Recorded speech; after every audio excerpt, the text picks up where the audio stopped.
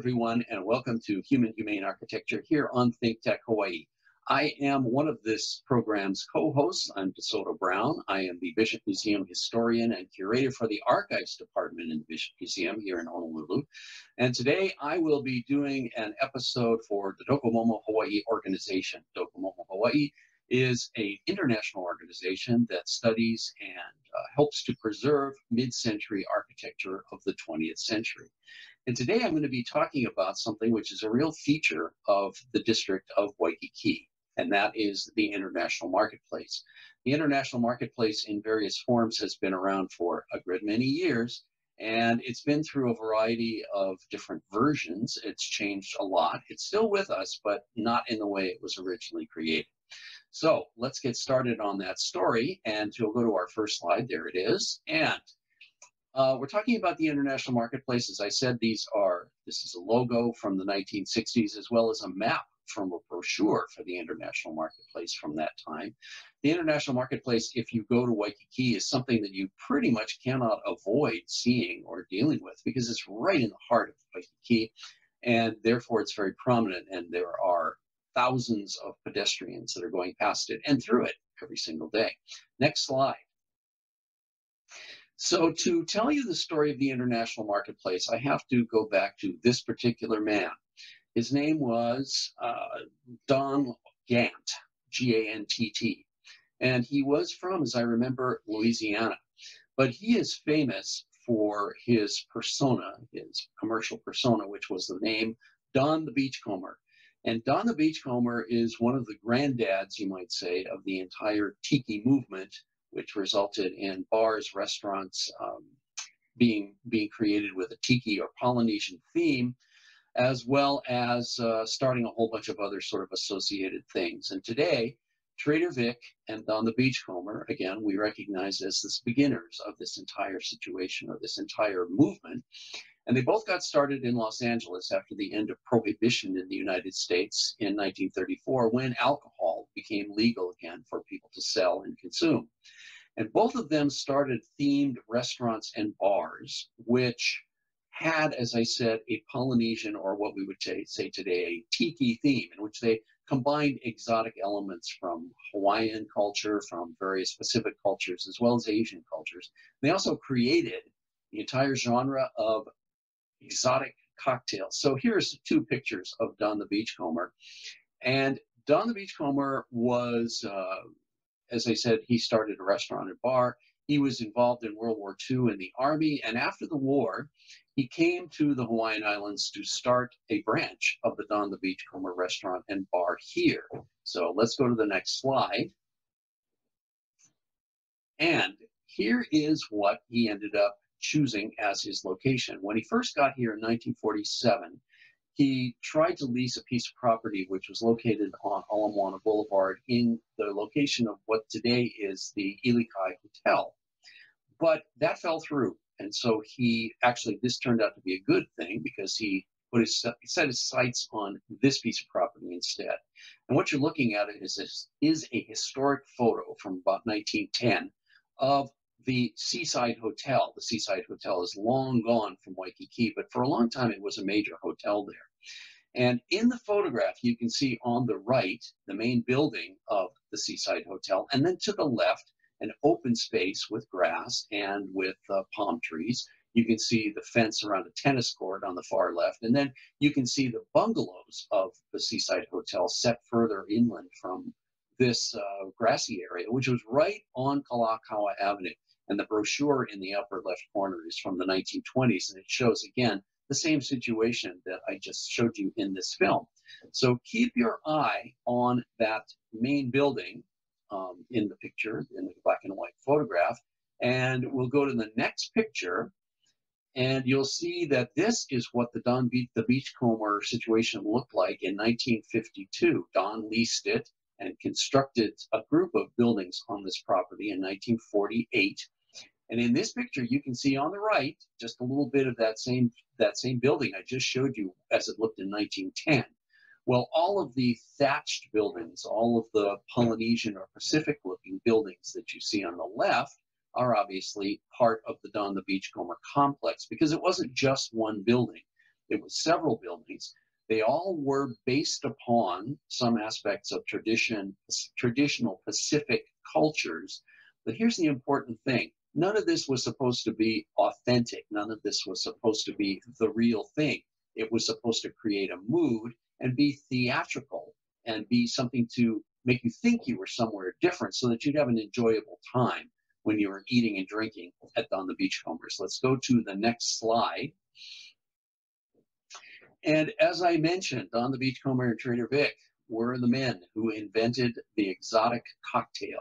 Now, there had been cocktails before this, meaning mixed alcoholic drinks.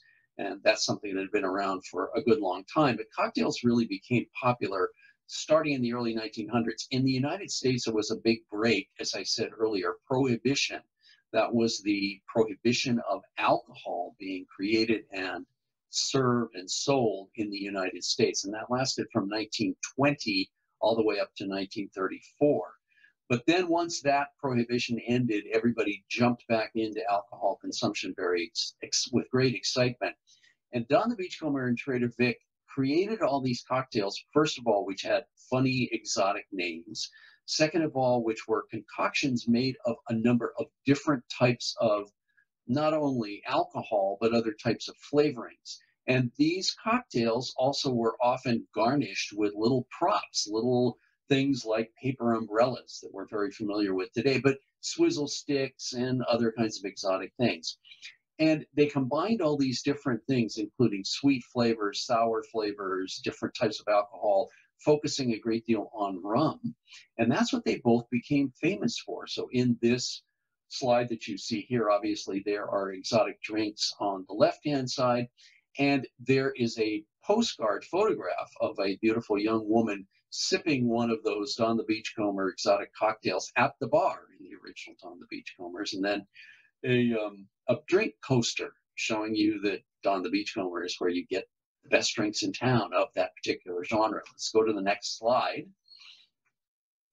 So in 1948, as I said, Don the Beachcomber completed the construction of his first version of his restaurant and bar, and it consisted of several different buildings with a lot of gardens around them, with decorative pool of water, with a little bubbling water feature, etc., all to put you in the exotic mood. When you stepped inside, you were taken away from reality. And Don truly believed that this is what people coming to the Hawaiian Islands should be offered. He really strongly believed everything should be like this here in the Hawaiian Islands for people who were tourists. So when Don the Beachcomber first opened, they had what was called, we today would refer to as a soft opening, in which he gradually put his services into effect. And as you can see in the advertisement on the left from a newspaper from 1948, he is serving lunches, buffet style, to get things started. Well, on the right is a picture of one of those setups for lunch in the Don the Beachcomber complex. And Don himself is in this photograph, standing on the left, helping to serve his customers. And the food in these places was also exotic too. They did offer regular American style food because a lot of people were just going to want steaks and things like that. But the basis of Don's food was mostly Cantonese, Chinese food types. And he also not only served entire restaurants, but when you were drinking all those exotic cocktails, he gave you and served you pupus as well, which also were, quote, exotic, unquote. Next slide. So the main building that you saw from the street, from Kalakaua Avenue, of the Don the Beachcomber business was this one. And this is not a restaurant, and this is not a bar. It's actually a curio store or a souvenir store. And as you may remember in the photograph that I showed you first, the site already had a bunch of trees on it when Don leased it so that he could build his restaurant on it. Well, interestingly, if you look at the picture on the right, which is the interior of the curio store, just to the left of the two women who are on the right, the customer and the woman behind the counter, the saleswoman, you can see this sort of diagonal gray thing going up. That's actually the trunk of a coconut palm that was already growing on the site. The building was built around it. And so if we go back to look at the picture of the building, you can see that same palm tree sticking up through the roof. Now, obviously, there's not really a lot of reason to do that, but it adds to the exotic ambience of the entire thing. And that's what Don was trying to achieve. Next picture. Don the Beachcomber was famous for the weekly, what was he calling it? The Feast of the Islands. He didn't call it a luau because people wouldn't necessarily know what that was, but it was the feast. And one of the things that he required, which again is very canny on his part, if you came to the Feast of the Islands, you were required to dress in some kind of Hawaiian or exotic clothing.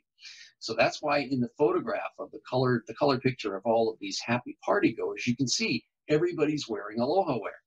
That's like a costume party. Costume parties are fun because everybody gets to pretend they're somebody else, and you get to do things that you wouldn't normally do because you're dressed differently, feel like a different person.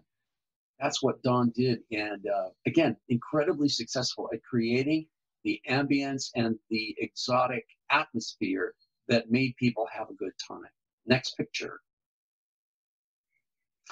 So, all of this in this original complex, which opened in 1947, had a very short life, short time period to be in existence, let's say, because the lease that Don was able to get was only for 9 years, and that meant that it expired in 1956. The property this was built on is Queen Emma Estate, which also is called the Queen's Hospital property. And the money that is earned from the rental of this property goes to support Queen's Hospital, which was started by King Kamehameha IV and his wife, Queen Emma. So this is Queen Emma Estate property, but the property really extends much further back and includes a big chunk of Waikīkī. So towards the end of Don's lease, he got two very wealthy investors from the mainland involved. And they apparently went to the Queen Emma Estate with a proposal to start doing a lot more developing on their land in Waikīkī.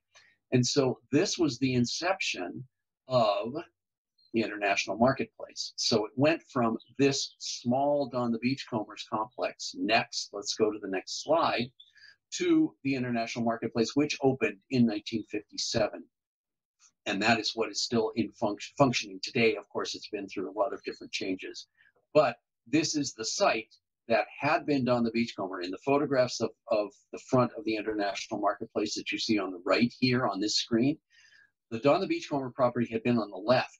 This now incorporated what had been the Seaside Hotel on the right, and that was the facade that was and still is on Kalakaua Avenue. And from the very beginning, the international marketplace was the enlargement of Don the Beachcomber's concept of an exotic place that took you away from reality. And it wasn't supposed to be an exact replica of anything elsewhere in the world. It was supposed to be like Disneyland, for example, or other theme parks, a place that was a fantasy. So in the initial stages of the international marketplace, it was a lot more open to the street. And within its first few years, it got remodeled a lot so that it had a more distinctive facade that really identified where the heck you were with a bigger sign. Next slide. So, as I just said, the original architecture of the international marketplace was really varied, but throughout, it was supposed to be not commonplace. It was not supposed to look like you were just in a part of an American city. You were supposed to be thinking you were somewhere exotic. And so it incorporated aspects of Pacific culture as well as Asian culture. It also featured a number of carvings, and the initial carvings, which were based on real Pacific carvings from different indigenous cultures, were done by a man named Edward Brownlee. So in the picture on the right, which was taken not long after the international marketplace opened, you can see these big fantasy carvings that are not, again, strictly authentic to anything, but they are an exotic amalgamation that puts you in the mood of traveling to an exotic place. Next slide. Here's a map of the original international marketplace. And if you look closely, you'll see that not only are there things which have Hawaiian or Polynesian or Pacific names, but there's also an Asian area. There's a Korean village and there's a Japanese area. And again, the The architecture was varied. It incorporated a lot of mid-century modern types of aspects, but it also, again, was supposed to be like a little fantasy theme park. Next picture. Well, obviously, in this setting of exoticism, you wanted to have a lot of tikis and you wanted to have a lot of exotic carvings. And so here are 6 photographs taken over the years of the original International Marketplace site, showing you those different types of carvings. And not only are they, and then they had to be replaced, of course, from the time period from the 1950s because they all weathered. They were all made of wood. They faded, the paint faded, etc. So there were different artists who created different carvings at different times, and they were sort of scattered around the grounds. Next slide.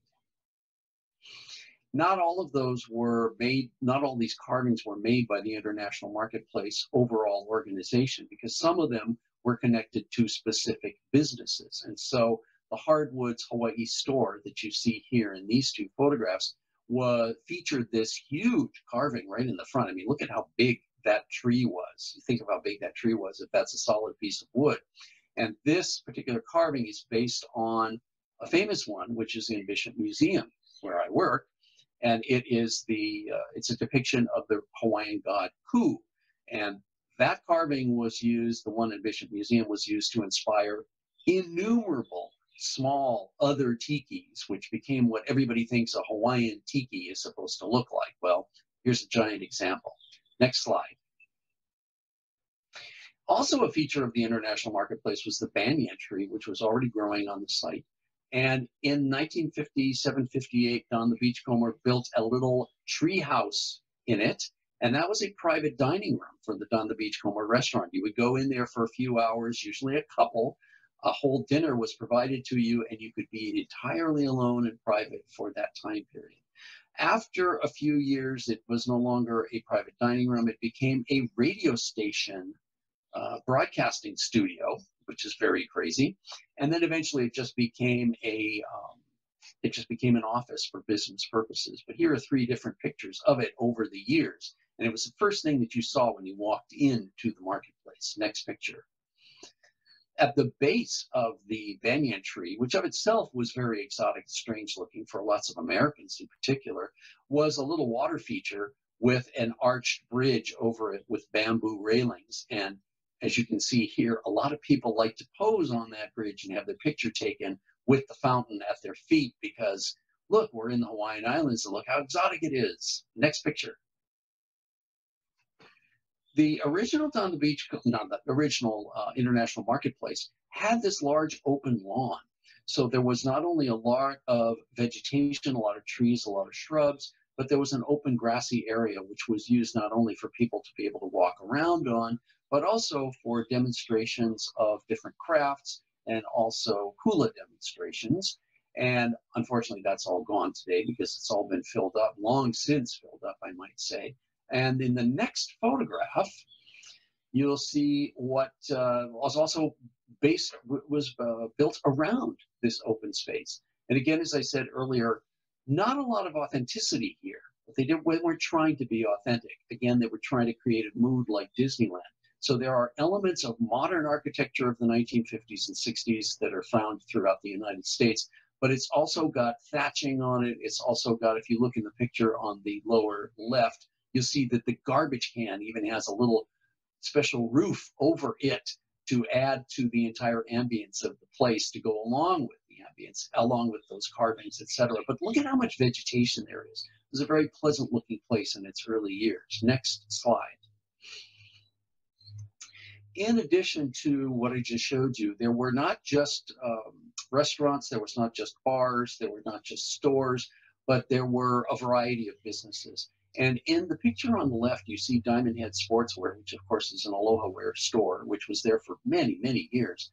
It's in a modern building that's got concrete rafters, and it's not certainly a native looking building. But interestingly, the facade is entirely open, and there's only this bamboo gate that they would close at night when the store was closed. And also you can see there was a car rental agency originally in the 1950s in the International Marketplace. Let's go to the next slide. And one thing that struck people from the United States was how the merchandise in some places was just literally outdoors on racks with nothing over it. And that's crazy because in most parts of North America, it's too cold, it's too wet, it's too whatever to be able to do this. So selling clothes this way, and particularly these really bright colored aloha wear clothes that were uniquely associated with Hawaii, was something that caught a lot of people's attention. Next image. And something was also that really got started and then really eventually took over were these kiosks, were these freestanding sort of push carts that were, again, supposed to be making you think you were in Asia or some other place where there were independent vendors like this. And this is something that you didn't find in the United States in any quantity at this point in the 1950s and 60s. So this part, again, was part of the exotic ambience as a way to purchase things that wasn't just like a shopping mall back in your hometown. Next image. Something else that was not unique, but really was a draw, was the free hula shows. And those went on for many years in the international marketplace as a way to lure people to come in, not just be on the street, but walk in so that there was something to look at and enjoy. And there was no charge. And so lots of people not only enjoyed the shows, and you can see how many people are watching in the picture on the right, but also took innumerable photos of these shows. So you got enticed in by a hula show for free, and then you might walk around and buy something. So it was a win-win for everybody. And this was, again, not the very first time. The Royal Hawaiian Hotel had been staging free hula shows since the 1930s, but this is the first time it was being used in a retail setting. Next. I think by the early 60s, Don the Beachcomber was seeing that his entire sort of branding of exoticism was beginning to lose popularity to a degree. So in 1961, he leased the Don the Beachcomber's restaurant at the back of the international marketplace to a hui that featured Duke Kahanamoku as a member. And the Don the Beachcomber's building was retitled the Duke Kahanamoku's Supper Club, Nightclub, and Restaurant and Bar.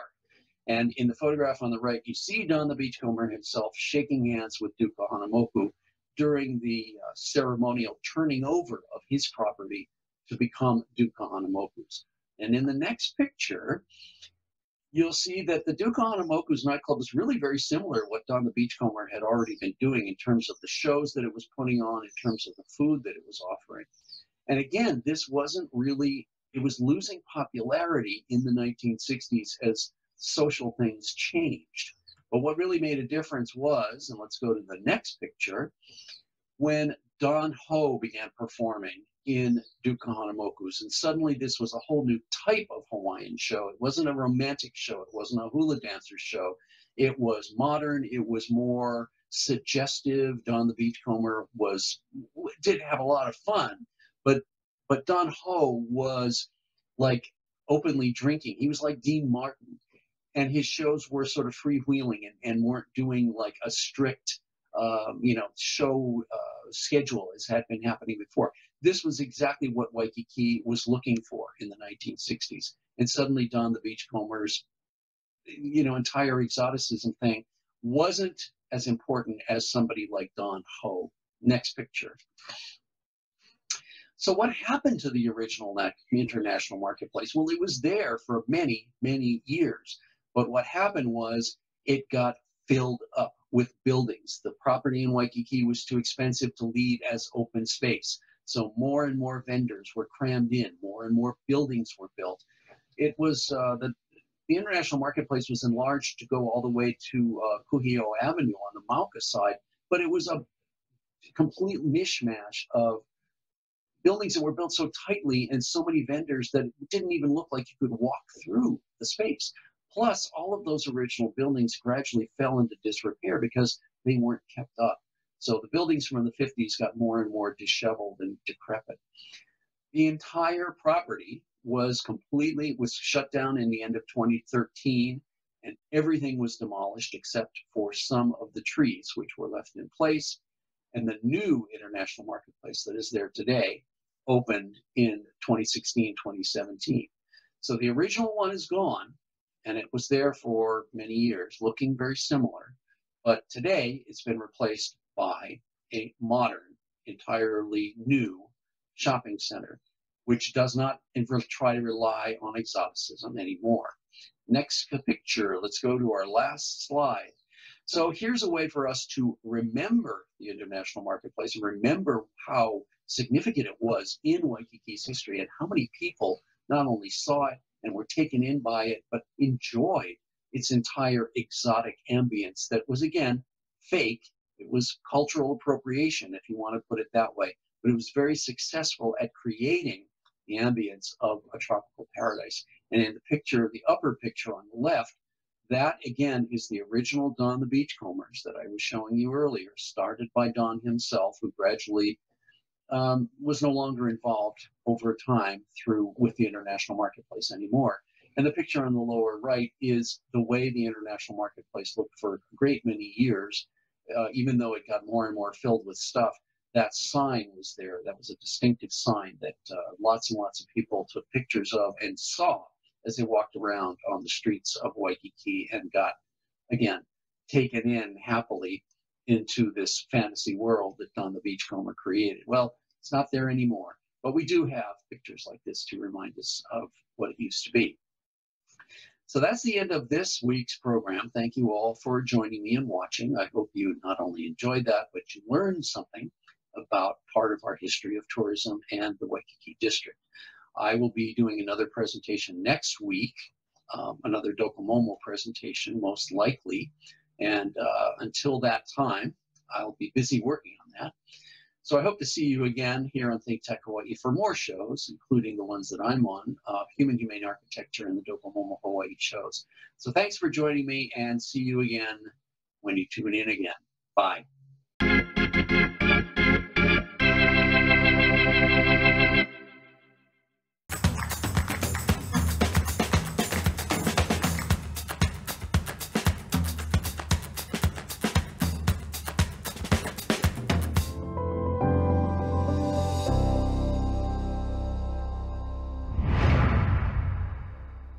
Thank you so much for watching ThinkTech Hawaii. If you like what we do, please click the like and subscribe button on YouTube. You can also follow us on Facebook, Instagram, and LinkedIn. Check out our website, thinktechhawaii.com. Mahalo.